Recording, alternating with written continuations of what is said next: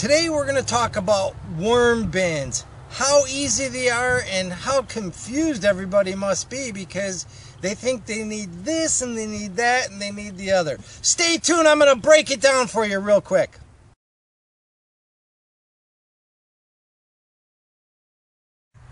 There's really two things worms need. They need moisture and they need organic matter. That's really about in some food. That organic matter's food, or if you want to augment it with some other things, that's fine too. But let me give you a quick rundown of how really simple it is. I see people wanting to buy products, flow-through systems, tray systems. Here's my worm bin. It's a 5-gallon bucket. So in Chicago, really worms like surface area. That is worms that decompose, red wigglers. We're not talking about your average earthworm, your night crawler, those things. We're specific to red wigglers, which are composting worms.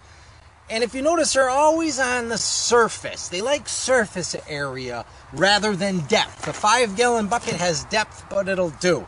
In Chicago, I used to use these 10-gallon totes. Simple as that. Put your bedding in the bottom, some organic matter, put your worms in there, some food in there. I used a plastic garbage bag. I cut one side of it off and I laid it right on top. If the worms are in a lit room, they're not going to crawl out. They don't like light. When the lights go out, sure, they may climb up the sides, but that piece of plastic keeps moisture in and it's a deterrent. Sometimes the worms are on the underneath side of the plastic. Sometimes the worms might be on the side. But it's as simple as keeping a light on top of the worms. They're not going to crawl out. They don't like light. Bottom line. So in Chicago, what I did is I built a way to sift my worms. This is a 1/4 inch hardware cloth. I built a box the same size as my bin, my tote, and then I could just go ahead and sift it. 1/4 inch gets the rough stuff out. And then I had a second 1/8 inch, and then I put the sifted material back through this sifter to get just to the bottom, to the worm castings themselves.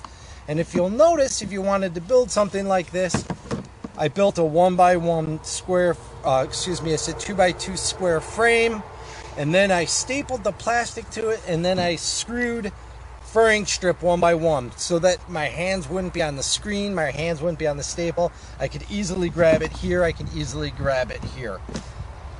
If you want to sift down to straight worm castings, you can use this. And let me tell you real quick a little story. When I decided I wanted to start doing worms, one of the big reasons I wanted to do worms, that castings are great for stopping dampening off in your seed starting material. So if you add worm castings into that, it really helps your seeds get going and it really helps to prevent dampening off. But to get my initial set of worms, I ended up going to the bait shop. And I told the bait shop I wanted some worms to put for my garden.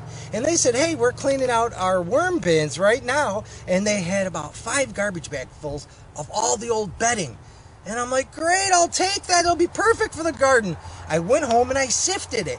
There were baby worms in there. There were cocoons in there. There was all kinds of stuff in there. And it started me off on my worm bins. So check your local bait shop. And if they buy in worms wholesale and they just hold them in containers, they likely change that bedding and they have to throw it out. But for this conversation, let's really focus on this 5-gallon bucket. That's my worm bin now. Basically, all you have to do, and right now I'm going to show you me doing a little sifting of it. I want to get the castings out for some seeds, and we're going to start a new bin. Here it is, 5-gallon bucket. No holes, no spigot. The worms love moisture, about 74%.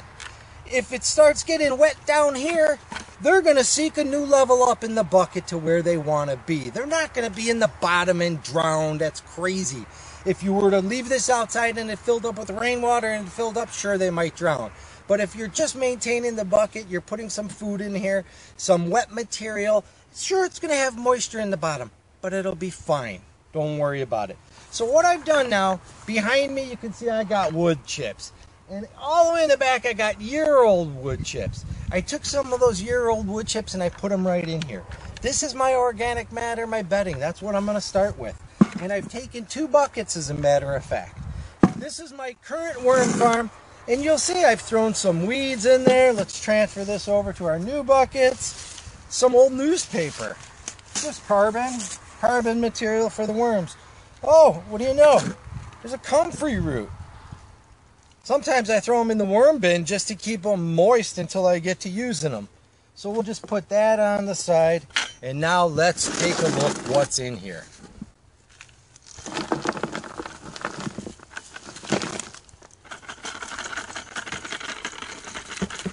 Kind of wet on the bottom.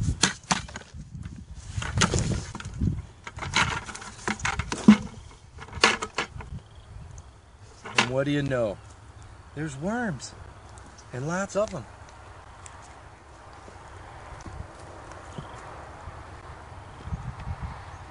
What I do is I carry this bucket around while I'm working in the garden. It's been really moist and rainy, and while I'm digging, planting seeds or what have you, I'll just pick up the worms and throw them in here.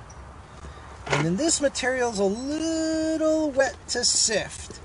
But let's take some of the top material and we can show you how that works. Move our comfrey to the side. We're going to come down here and get this quarter-inch hardware cloth. Just going to grab some of this material out. Worms and all, everything's in there, no big deal. Give it a few shakes. So we've got some of the heavier material, we've got the worms, there's a beetle, some organic matter, you can see the worms crawling around. And I'm just going to dump this into the new bin. See the worms hanging on for life. Straggler here.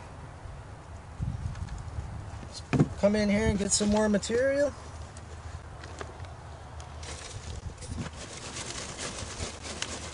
Sift that down. Sometimes I put cocoa coir. If I have that available, sometimes I'm using that for seed starts. You can see it's some of this lighter brown material that's in here. Sift this down. And you can see all the worms going in the new bin.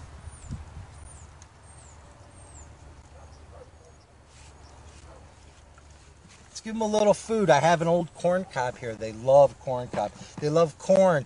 They love corn flour, corn meal. You could buy a bag at Walmart for $1.50. If you want to give them a treat, throw a couple of cups of cornmeal in there. They love it. All right. So there you go. That's basically the start of a new worm bin, although we have a lot more, but I'm not going to do the whole thing. Now we have one sifted material. You can see how fine it is, but it's not all the way down to being pure castings. So hold one moment. I'm going to grab another bucket. For this project, you don't need another bucket, but since I'm trying to explain and I'm splitting into two buckets and showing you, I'm just getting one to transfer with, and I've dumped that whole worm bin out. Normally, you'd only dump out as much as you were sifting at any one given time. And I'll tell you what, Mark over at I Am Organic Gardening, used to be I Am NJ Organic. Mark's a great guy, really smart. He has built a new sifting technique where he's cut out the side of the bucket and put a screen in there and attached that in there in a double bucket system. It's really neat. If you want to go that route, I suggest you check that out. I'll put a link in the description down below, and go ahead and see Mark's video. It's really awesome. But if you want to go the lazy route like I am, this is all I'm doing. And I'll take this, and now I'm just going to sift it down through that 1/8" screen now. And we're going to get most of that organic matter is going to stay in the screen.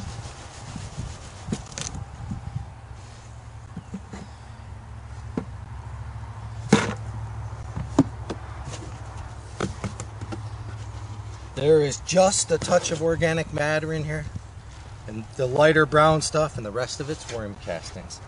Worm castings are incredible. Hold moisture, break apart. It's just really, really, really neat stuff. So Charles Dowding once said in one of his videos, the best way to to raise worms is right in your garden beds. And he doesn't use worm bins. And he's right, it's great when they're in your garden beds. But if you're trying to get down to the castings for something like your seed starting mix, this is a real great way to do it. Remember, all you need is a 5-gallon bucket. Don't sweat it. You don't have to go buy anything. Just grab a 5-gallon bucket, throw some organic material, pick up some worms, and you're ready to go. It's as easy as that. Remember, this is giveaway year of 2017, April. Echinacea, purple coneflower. That video will be coming out soon. Make it over to that video and go ahead and give a comment saying I'd like some echinacea too. Give us a thumbs up, subscribe if you haven't, and remember, come grow with us.